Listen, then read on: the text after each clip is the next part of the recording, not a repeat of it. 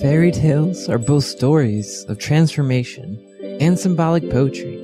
They are gifts from our ancestors, offering symbols and guidance for our human development. In this show, artist, philosopher, and teacher Sean Kramer will lead us into the imaginal realm of fairy tales, where we will find healing images and wise teachings for our own journey through this enchanted world. So welcome to Under Their Spell, meditating on fairy tales. Welcome, everyone, back again to meditation on fairy tales. I am Sean Kramer, and today we will journey into the dark forest with Hansel and Gretel. So before we begin, let us start with a meditation to descend into our imaginations and to open ourselves up to the light and guidance of the angelic messengers. So begin by bringing your attention to your body. And within your body, bring your attention to your breath.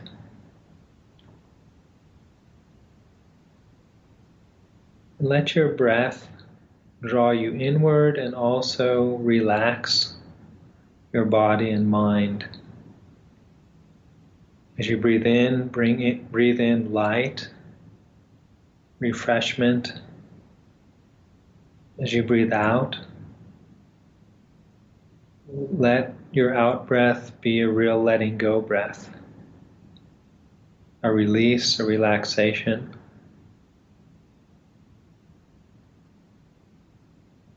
And entrusting to the loving heavenly powers of anything we don't need to hang on to or worry about during this hour. And in your imagination, see yourself walking on a path. And as you walk on the path starts to become less and less discernible. It starts to become more wild. You are now moving into a dark forest, and you can no longer see the path. You might feel lost, without direction. Then you hear the sound of a bird. And as you hear the sound of this bird, you feel that it is singing to you, for you. You look up the top of the trees, and there's a beautiful white bird. And it starts to lead you, going from tree to tree. And now you feel comforted, guided on your journey.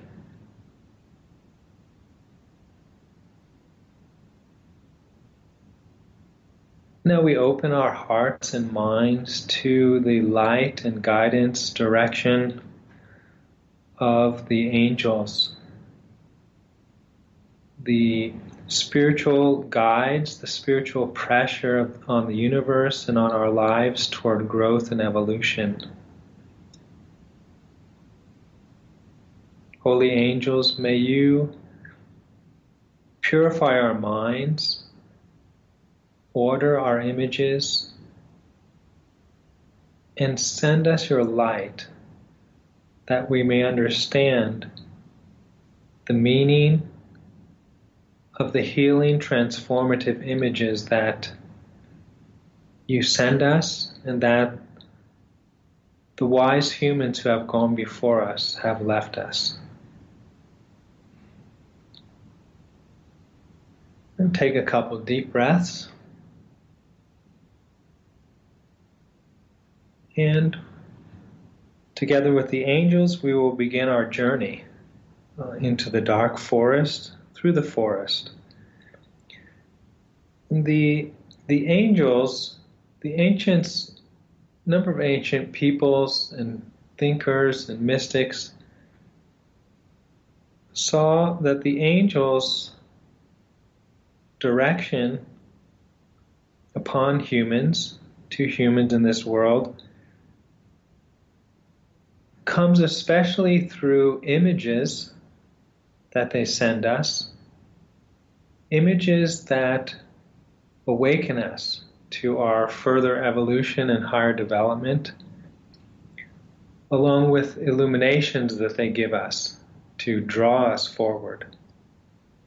And I believe that the fairy tales contain some of these images of growth and enlightenment for us humans.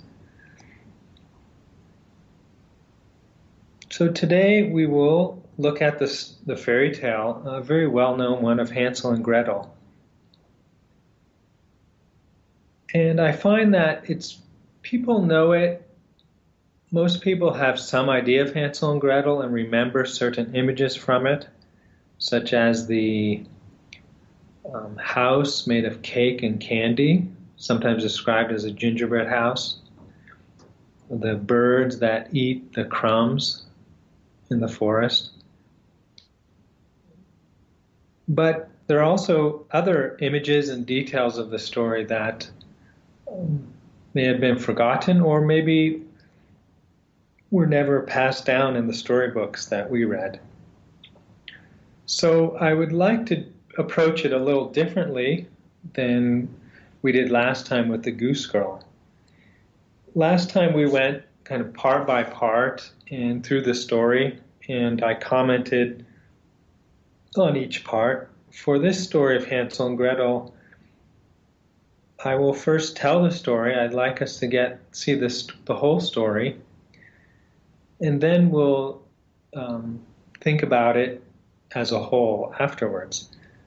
So as I go through the story of Hansel and Gretel, I would like to ask you to keep in mind and see what you notice as far as patterns or parallelisms in the story.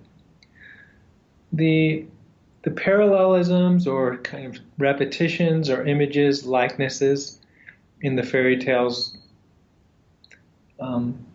clue us into the themes, the unity and the unifying ideas of the fairy tale. So, as I tell you the story, just see what you notice, any likenesses, patterns, parallels through the story. So, let us begin the story of Hansel and Gretel. In this story, the setting is a house that is right on the edge of a great forest. So right away we feel something is about to happen. That image of the forest coming right up to the house has an energy to it, as if the forest is kind of an active power that of mystery, of the unknown, of the unplanned, coming into our life. And we ourselves are always living on the edge of this great dark forest that will suddenly encroach upon us or that we will wander into. And we will suddenly be in the realm of the unfamiliar, the uncomfortable, the unplanned. So in this house that is right on the edge of the forest, there was a family that lived of a woodcutter and his wife and two children named Hansel and Gretel. Sometimes the story describes the woman as a mother, sometimes as a stepmother. And we know, at least in the versions, various versions and editions of the Grimm's brothers, that their earlier versions refer to as a mother, and the later ones they refer to as a stepmother. Possibly because it seems very harsh what is going to happen to them at the hands of the mother. And or maybe they're just versions, but it becomes a kind of a type from fairy tales of an evil stepmother. And one part of the symbolism is the unnaturalness of the behavior of the mother. A mother naturally loves and cares for her children, and in this story, she does not do that. She does the opposite. And so the idea of a stepmother can have the idea of an unnatural mother. So this family living at the edge of the forest begins to go through hard times. There's a famine, and they do not.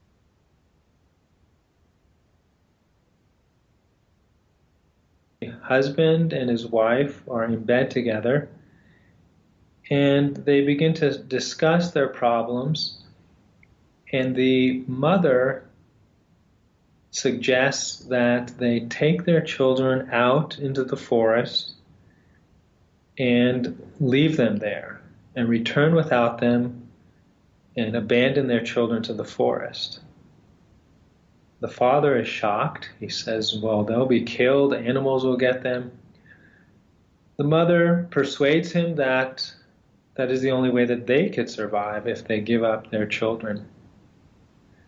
And it just so happens that in the next room, the children, Hansel and Gretel, the little boy and girl, are awake, and they're listening to their parents' conversation.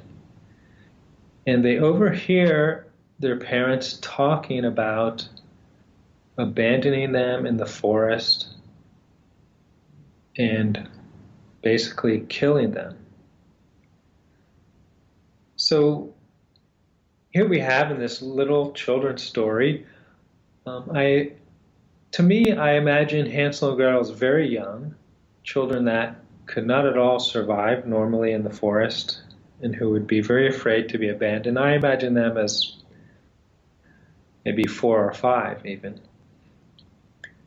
And here are these little children overhearing their parents talk about abandoning and killing them. So certainly an extremely frightening situation for children.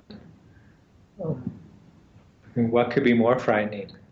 And here we have almost the classic little children's story that right away dives into these very deep fears that children could have.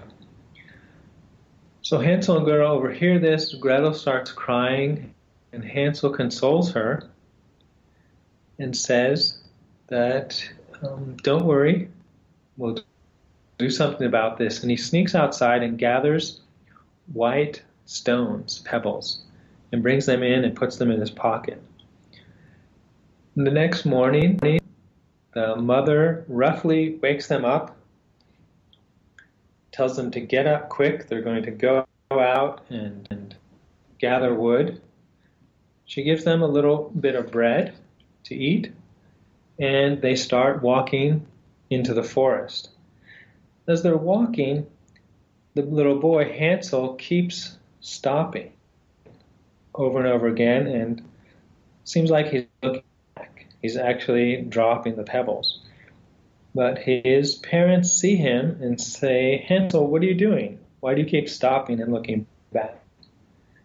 And he says, I'm just looking back at the little white cat.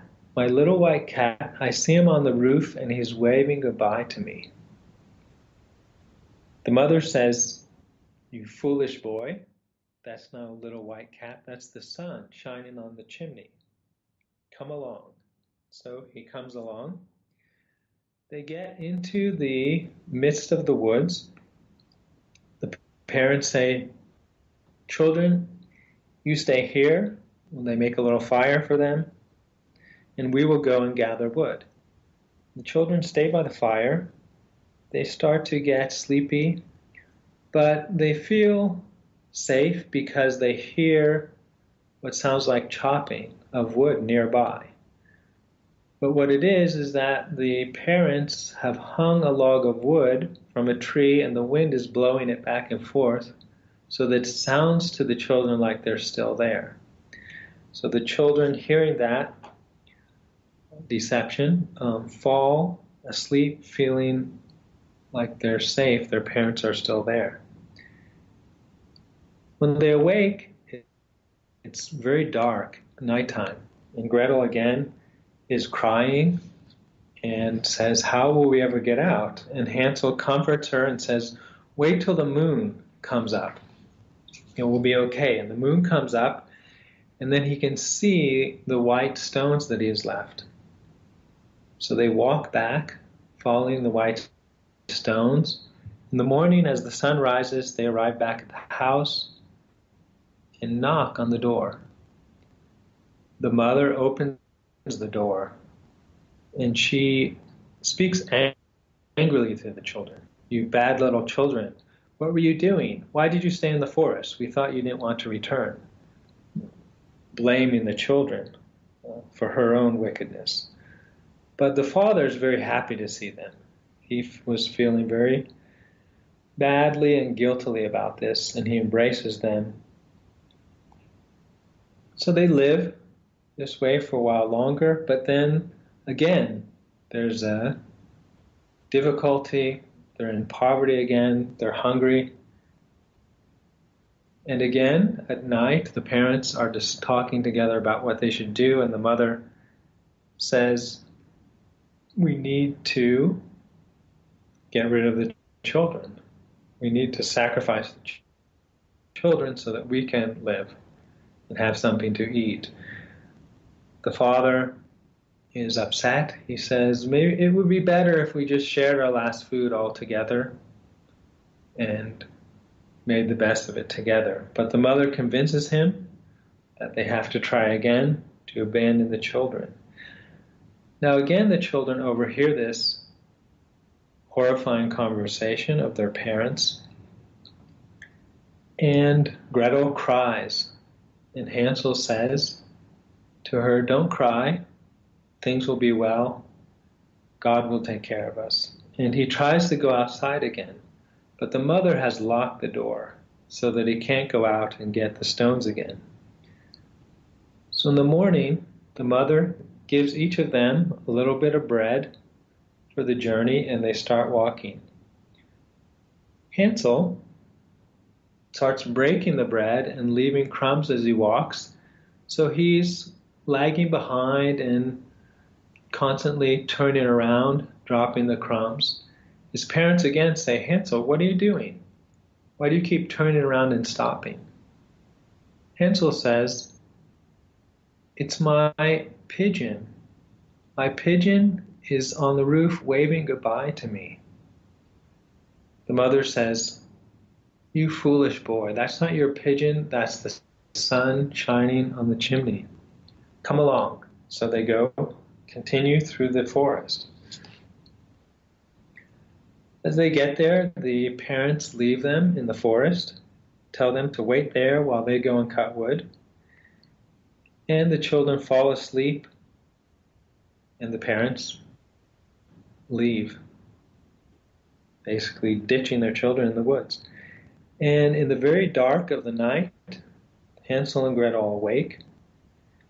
Gretel again is upset, and Hansel comforts her. He says, "Wait till the moon comes up, and then we'll be able to see the little crumbs of white bread that I have left." The moon comes up, but there are no crumbs. The birds have all eaten them. The birds of the forest have eaten the crumbs. So they wander, they just try to find their own way back, and they can't. They get more and more lost and further into the dark forest. They go all night. The next day, they are starving, exhausted, lonely, frightened. And in the middle of the day, when the sun is high up, they start to hear a song of a bird. It's very beautiful, and they're drawn to it. They go toward it, and they see a snow white bird on the branch high up in a tree. And it starts to fly along, leading them, and they follow it. It leads them through the forest, and it ends up flying and landing on the top of a house that is made of bread. The roof is of cake, the windows are of sugar. These starving, desperate children, it's everything they need and hope for. And Hansel breaks off a piece of the roof, starts eating it. Gretel starts eating a piece of the window. And as they're sitting there eating, a voice comes out of the house and says, "Nibbling on my house." The children answer, the wind, the heavenly child." They continue to eat. Suddenly the door opens and out comes an old woman, crutch, slowly stepping out.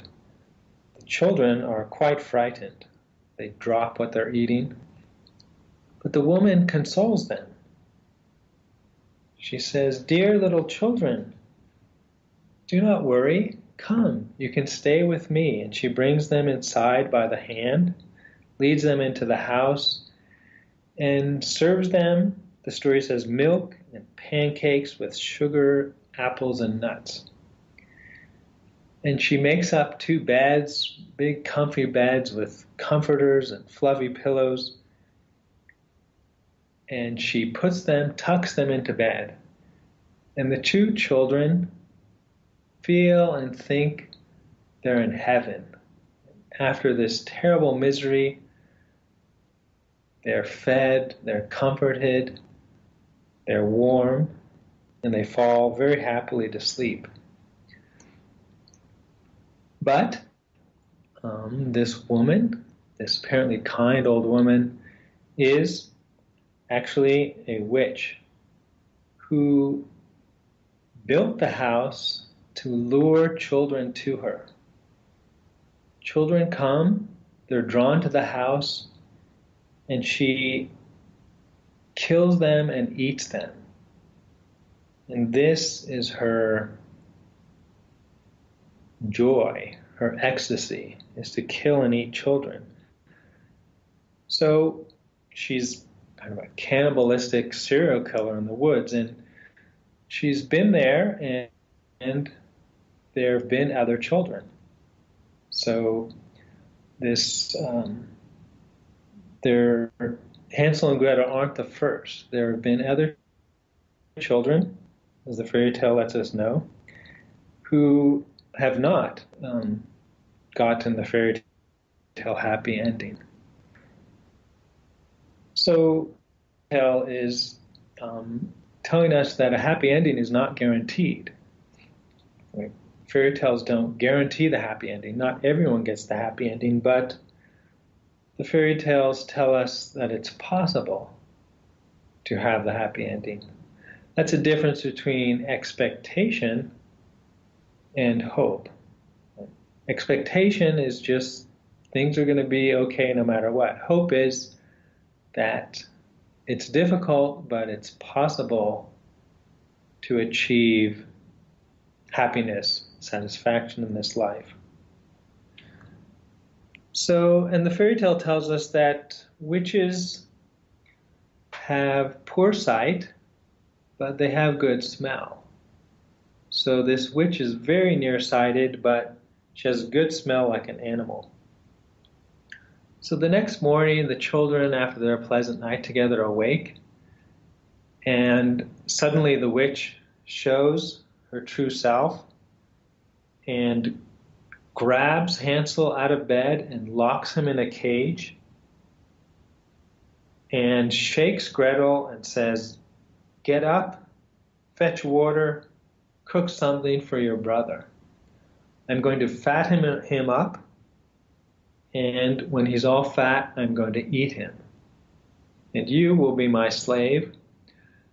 And she gives Hansel plenty of food to fatten him up, but she does not give good food to Gretel or treat her well. And Gretel is in a terrible state and crying, and the witch scolds her, tells her crying is useless, and makes her a slave. So this goes on for weeks. The fairy tale says 4 weeks. And during this time, the witch will check on Hansel to see how he's fattening him up. This is an image that most people remember. But Hansel, knowing that she doesn't see very well, uses a bone from the food, and instead of sticking out his finger, he sticks out a little bone outside the cage. And the witch feels the bone and is wondering what's wrong, why Hansel isn't fattening him up. So it delays his execution. Finally, the witch loses her patience. She says to Gretel, "Tomorrow I'm going to slaughter your brother and boil him. So fetch water for this cooking." Gretel is crying, sobbing, frantic. The witch says to her, "Stop your slobbering. It won't help you. Get to work." And so Gretel is slaving away, gathering the water, preparing. And the next morning, the witch says to Gretel, "First we're going to bake some bread. I have the fire ready, the dough is ready, but I want you to check for me if the fire is hot enough." Her intention is to push Gretel into the oven and cook her and cook her brother and eat them both. Gretel picks up on this. She says, "How do I get inside to check the fire?" And the witch says, "How foolish you are. It's very easy. You just do it like this." And she bends in and to show her, and Gretel pushes her in and closes the door. The witch is locked in the oven, howling, screaming, burning alive. Gretel runs away from this horrifying scene and lets her brother out of the cage. He leaps out like a bird that's free. Gretel says, "The witch is dead. I've killed her. We are free." They embrace each other, jump around with joy, kiss each other. And now they go and explore the witch's house, and they find many chests of treasures, of pearls, gemstones, and they fill their pockets with them and leave the house and start their journey to find their way back. While they're walking back through the forest, they come upon a very great body of water. They say to each other, "How are we going to get across? There's no bridge, there's no walkway, there's just this huge, massive body of water." Gretel says, "There's a duck, a white duck out there swimming.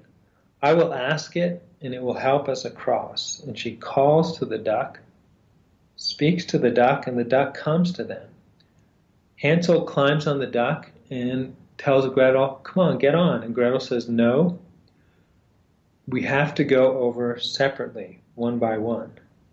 So the duck takes Hansel across the water, comes back, and gets Gretel. As they're walking, they start to recognize the forest, and they find their way back to the house. And if the house is the father, they embrace their father, they're all united. The father has been in a terrible state since the children were lost and abandoned. And in the meantime, the mother has died. So there's no mother at the house, there's just the father. The children pour out the treasures, the pearls and stones, out on the floor of the house, and they embrace and live happily together. So there we have our whole story going through with Hansel and Gretel. And what did you notice? Did you see any kind of patterns or repetitions? One that jumps out and that is somehow sometimes left aside or not remembered by people is this theme of the birds. Many events involve birds. There's the maybe imagined bird or of Hansel on the roof. But then there's the birds of the forest that eat up all the crumbs. The other snow white bird that leads them to the witch's house. And then the duck on the great water that leads them across the water. Another pattern or theme is the image of food and eating, and shelter and abandonment and being lost. But we'll come back to those. The first one that I'd like to touch upon is the pattern of the likeness between what is outside the forest and what is inside the forest.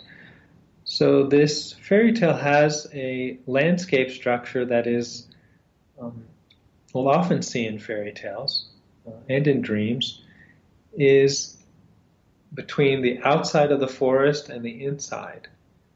And in the midst of the forest, there is something, in this case, a house, a cake house that is a witch's house. But so first I'll talk about that, the house, and how it parallels between what is in the forest and what is outside the forest. Then we'll come back and talk about the birds and finish up with how the story, some details of how the story ends up, how the problem is resolved. So first, the house. Think about the house and what it might be an image or symbol of. So it's a house that is made of cake and sugar, sweets. So it's an image, certainly in this situation, of what the children really deeply desire and need.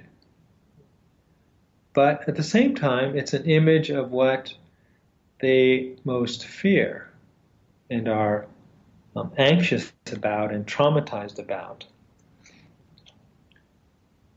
So it's an image both of what they need and want, what they're lacking and searching for, starving for.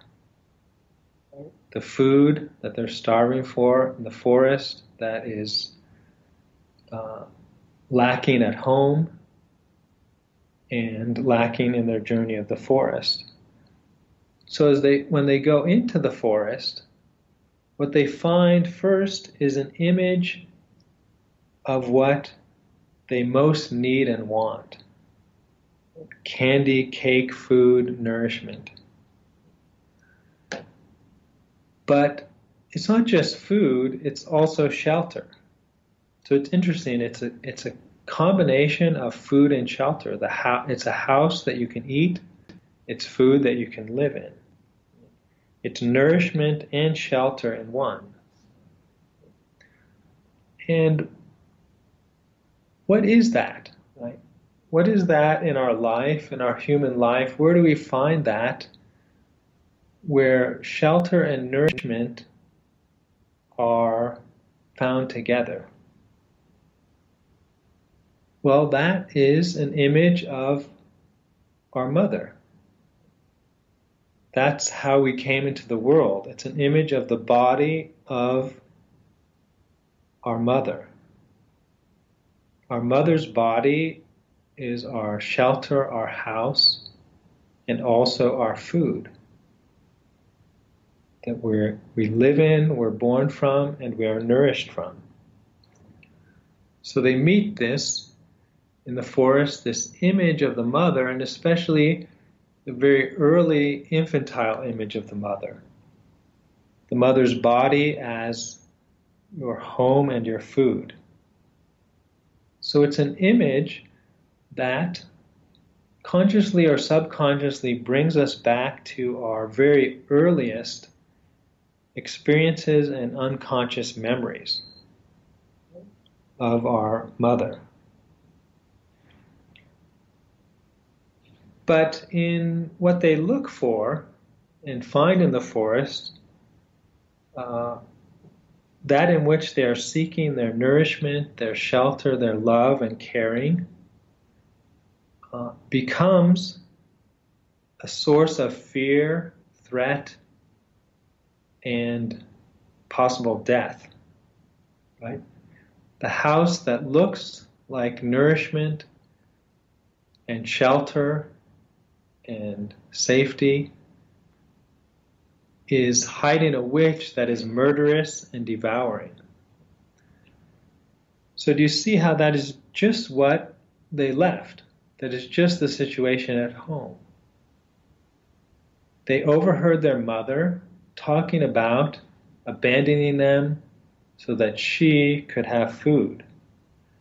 And that's what their mother and parents do. And in the forest, they come upon an image of the mother, what they want from the mother, love, nourishment, shelter, that turns out to be something murderous and threatening.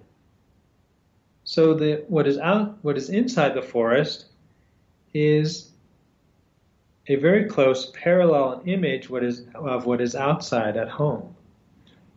It's kind of a déjà vu, but it's in a very imaginative, fantastic form, like a dream. So it's almost like when they go into the forest, they're going into their dream world. What they see in the forest would be like the dream of children who feel that they're not getting the love and nourishment that they desire from their mother. And we can see why a lot of commentators will talk about fairy tales in the forest as being the realm of the unconscious. And meaning, as we see here, that when the characters go into the forest, it's like they're going into their unconscious dream world that symbolizes what is happening in their life. So fairy tales carry us, are stories that carry us into our unconscious. They not only carry us into our unconscious, but they do things to our unconscious, which we will see a little today and certainly more when we look at more fairy tales. We might ask, what does it mean for children to become food for their mother or their parents? Well, certainly the parents, the mother and parents, should be the source of nourishment for their children. When children become source of nourishment for their parents, it's a symbol of when the parents are using the children for their own needs their own hungers, their own lacks. And when the child experiences this and feels this, it has no option but to cooperate in this, because it totally needs and depends on its parents. But this is harmful and will kill a part of the child. Another aspect of the image of the house and the forest brings us to a common theme of fairy tales, the theme of appearance versus reality. When the children are in the house tucked in bed, it says they thought they were in heaven. But actually, it was more like they were in hell. Hansel's going to be in prison, Gretel's going to be enslaved, they're both going to be murdered and eaten. And this is part of the quality of the fairy tale world, the enchanted world, that is actually a quality of our world. That things can appear other than they are. It's a very mysterious thing. If we imagine that we were in another world where things just appeared what they were. We saw things, and what we saw is what they were, their essence, their nature. And we suddenly were dropped into another world, which is this world, in which things are different. They can appear as they're not. Something can look desirable, beneficial, helpful, and really be harmful. Like this very desirable cake house. Or, if you're familiar with Snow White, say the poison apple. There are many examples. It's common in fairy tales that things look other than they are. Some things look repulsive, frightening, and they're really good for us. Like a prince who looks like a repulsive frog or a monster or something frightening, a frightening animal, but is really a wonderful prince and a beloved partner. So the fairy tales are telling us that we live in this enchanted world where things look other than they are, and that is something that we need to know and is has a very powerful effect on our finding a satisfaction in this life and living a good life. We can get deceived by things if we don't know this about the world.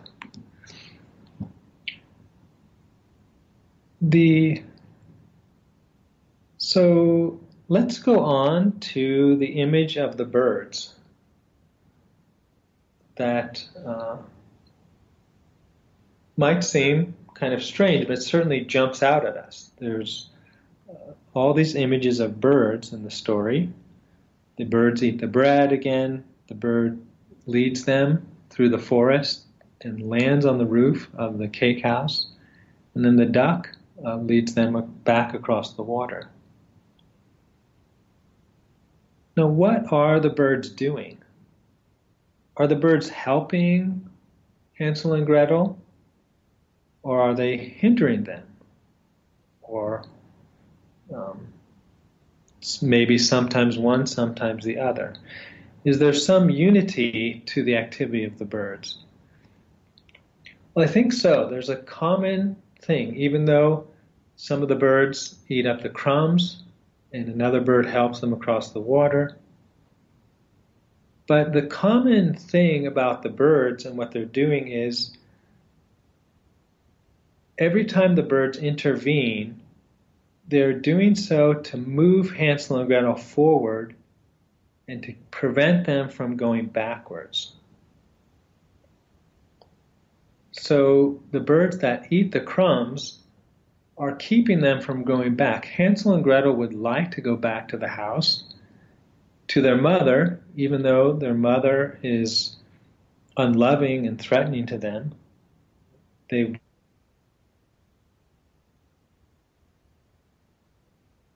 birds are keeping them from going back and moving them forward. Even the bird that leads them to the house, that might seem not very helpful of that beautiful white bird to lead them to the witch's house. But we see that the birds have a purpose of leading Hansel and Gretel on this path, which turns out to be a path of growth and development for them. Even though it means that they must go through experiences of being lost, of being hungry, of being in danger, the birds see things that Hansel and Gretel do not see. And they oppose Hansel and Gretel in their desire to return, to go back. In psychology, there's a term which literally means to go back, regression.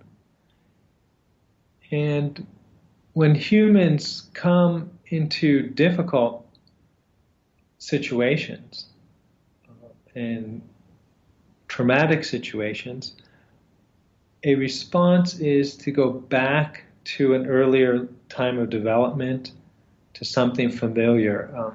Typical example is when an adult might be stressed, they might curl up like a baby, maybe suck their thumb, maybe go back to a teddy bear or toy, something that makes them feel like a child again that's being taken care of. So these birds are beings, powers, that are very interested in our growth and in our change. Even when we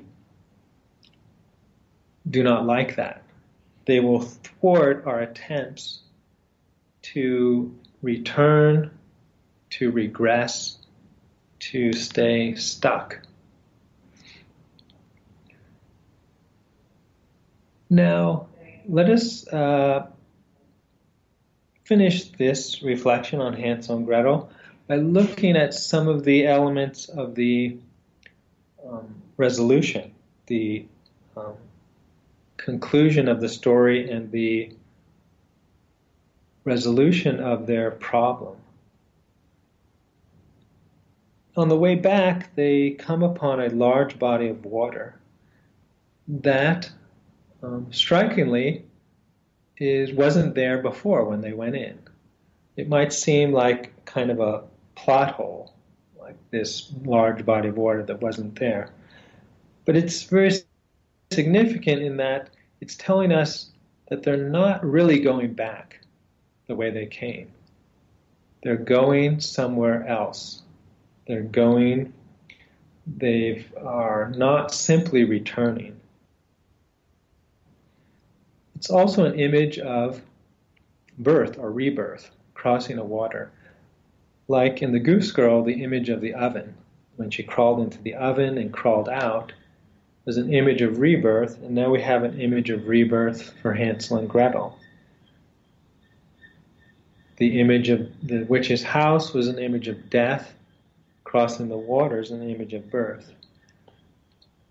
And when they get back home, the mother is not there. It says the mother has died. This might seem like kind of dismissive. Where is the mother? The story is so much about the mother, of seeking the mother, wanting a mother. And at the end, it seems like there's no mother. Where's the mother? Well, I think there is a mother, at least a budding mother, and that's Gretel. Gretel, in the first half of the story, Gretel was crying. That was her common response, just to cry, and Hansel was trying to do something. But it turns out Gretel, in the second half, becomes the instrument of action, of transformation. She kills the witch. She calls the duck. She makes a decision about how they cross. So I think it's not a neglect or dismissive of the mother. It's an indication of the solution to this problem, right? Of the lack of love, the things we lacked, that we didn't get, the love we wanted, and in opposition to our tendency to regress or return is this way of going forward. If we didn't get the parenting we wished for, or the ways we didn't get it, which certainly we all lacked some things, the story is offering one solution, that to become the mother, to become the parent, to offer that into the world as a solution and a healing. And finally, the treasures that they find are things that they weren't looking for, that in fact they weren't even desiring in the beginning. They were just desiring food. They find treasures, which is an image of something in the trials. They have discovered something that they weren't planning on, weren't looking for, and a new desire. Sometimes fairy tales and myths are described as quest stories. Some character, hero or heroine, sets out to obtain a desired goal and overcomes obstacles and obtains that desired goal. And there's something of that. It's not totally wrong, but there's something else to it, and sometimes maybe something deeper that we see in the fairy tales, and certainly in this story, that it's not about so much them obtaining a goal they desire, but the transformation of their desire. They are frustrated in obtaining their goals. The birds prevent them from going back and getting what they want.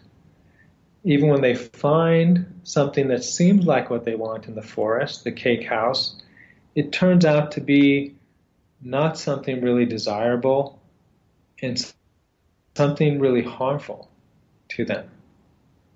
But they find something at the end that they weren't even looking for. But the birds were leading them to. So this is an interesting thing about the fairy tales, and we'll see some other examples as we go on, that fairy tales aren't simply about having a goal and getting your goals. The fairy tale journey is often about the very transformation of your desires and goals. That there are things that these powers of nature, of the sky, these mysterious forces are leading us to. There's a growth process that we don't even understand or imagine. And if we simply stick to our imagined plans and goals, that can sometimes be a regression or fixation. And that life and the mysterious powers of nature and of the universe might frustrate our attempts to obtain what we think we want and move us towards something that we have not experienced yet and therefore do not conceive of yet. So let's leave it at that, and let's see what questions we have. Silamon, do you have some questions for us?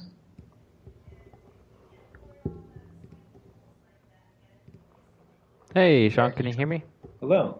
Hello. Yeah, I really have enjoyed listening to this, and you brought up a lot of great things that I wouldn't even have thought about. Hmm. And like how you said that the birds were kind of, pushing them along, and just like kind of giving them direction. I've noticed in a lot of movies and TV shows and things like that, there there will be a time when the universe or just something will kind of push them, and at first it seems like something that might be bad or is a lot of struggle, but in the end, it, like you said, it gives them a lot of growth and just it's a positive thing. It's definitely a benefit for them. I was just Yes. I did have a question about like how did the wife end up dying? Because from what I heard, there wasn't really an explanation about how she died. Yeah, right. That's and the way I look at it is um, through the this parallelism of that the witch is an image of the mother. So when the witch dies, the mother dies, and the that can be looked at in, I think, different ways. But from this story is being told from a child's view and how the child sees and feels and imagines things. So, not many children experience their parents trying to abandon them in the woods and leave them to die. But this story appeals to children. And one reason, perhaps, is that children feel that way often when their parents seem to not give them what they want, even maybe send them to bed without supper. It can feel like to the child life threatening, or that their parent doesn't love them anymore. So this story is, even though factually that doesn't happen to most children, emotionally it's realistically describing the child's the way the child can feel about life, and at times feel like frightened about the parents, or if the parents are caring for them. I've sometimes actually seen outside or in malls where the children are misbehaving and the parents will say, "I'm going to leave you here." And I mean, to me that seems terrible, but anyway, some parents do that. But to say that to a child, like, "I'm going to leave you if you don't change," and I mean, the child might, that might seem like that the parent could actually think of that. So then, if we take it that way, it's um, the about the child dealing with one aspect, one image or experience, the way it feels about its mother, kind of growing beyond that um, idea that it might gather, say, after the mother has nursed it and taken care of it, and then the mother starts to discipline it, not give it everything it wants. The child can feel, "Oh my gosh, now my mother's turned into a witch." And the death of the evil mother slash witch can be the child moving beyond that um, kind of limited image of its mother, so that it can be looked at that way, that not simply that the evil mother dies, but for the child has grown through that. But so that would be one way of looking at it, to see that the witch and the mother are the same, and the death can be looked at kind of psychologically as the child's moving through that one-sided image of its mother. Yeah, that's definitely a good way to look at it. Definitely appreciate all of your insights. You bring up a lot of stuff that I wouldn't even have thought about. Yeah, there. Um, it's yeah, and hopefully it will like help people like open up their own exploration of the fairy tales. What that I find that um, once you have the idea that there are very deep, mysterious things in these stories, and then we spend time with them and get the images in and start to wonder, and then different um, insights start to come to us. Hmm.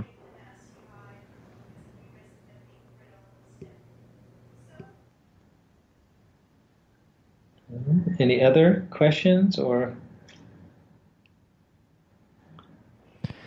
Not really. I like. It seems odd to me that the children would want to go back to the house even after their parents abandoned them. Mm-hmm. And yeah, one way of thinking about that is that this is a story about very young children and addressed to the anxieties, fears, and desires of very young children. And so the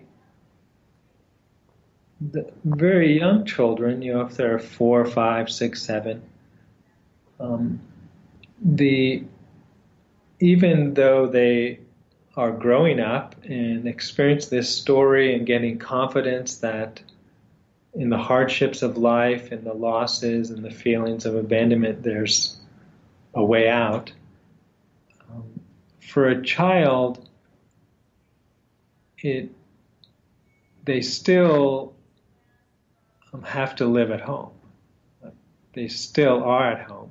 So some fairy tales, it starts out at home like the goose girl, and she ends up at a castle with a prince. And that's a story for like a young adult who's moving away from home. But Hansel and Gretel, as being a story of little children, it seems to make sense that it would still, even though they're changed and they've taken a different way back, for a child, the image is still like being at home with a parent at the end. They're not, it wouldn't seem to satisfy the child to um, just be off in the world when they're still that young. So that's kind of how I look at that, at the ending. Hmm. Very cool. Well, thank you. Mm-hmm.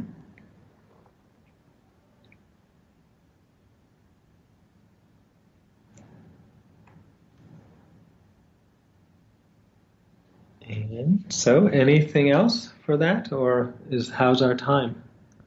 I think you might have 1 or 2 more minutes. Okay, so we can maybe end with a little meditation. Yeah. Okay, so let's take a few slow, deep breaths and allow the images of this story to settle into our imagination and memory.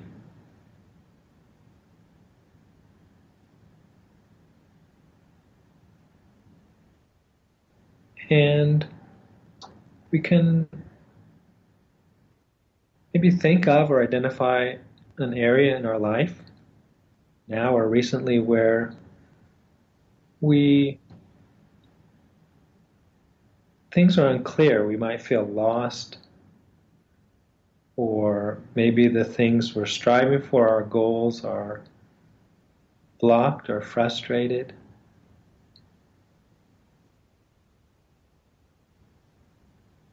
and offer that over to the angels, the heavenly powers, these mysterious birds, these forces in the world that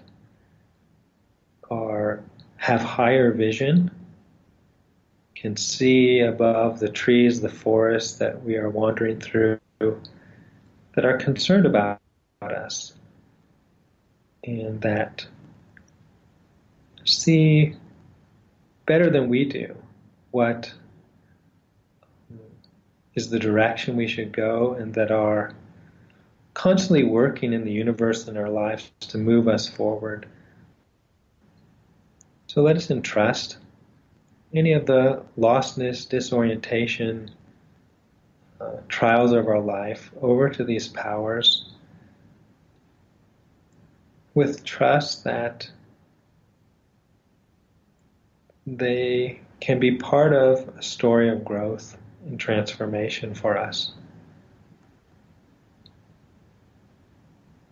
And we thank you, all these loving powers, for the guidance and help you give us.